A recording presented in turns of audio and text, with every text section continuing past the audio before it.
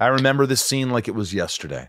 It's one of the few scenes I remember being frozen bomb, middle of nowhere, hour from set, and you're at a gas station, night shoots, and it's the dead of winter. And I remember standing there shaking, so cold, bald, and going, I said it out loud, and the whole crew laughed. I go, I just realized that we're going to be doing this for at least another 7 years. And everybody just started laughing because I just really meant it. Like I was like, oh shit, these cold winters are going to continue. These night shoots are going to continue. I remember having a discussion with two guys that I won't mention who shot a show very close to us in Vancouver. And we were at dinner and they were talking about all the night shoots they were doing. And I remember being like, hey guys, your show revolves around demons. You're going to be shooting nights for the rest of this series.